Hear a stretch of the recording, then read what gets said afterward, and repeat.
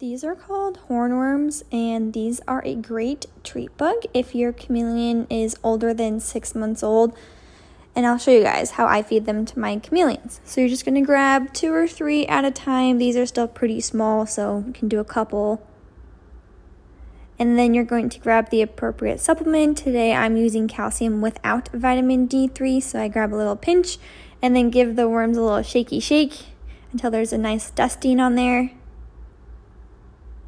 And then you try to feed them to your chameleon and almost drop your camera. And then here we go. Bon appetit.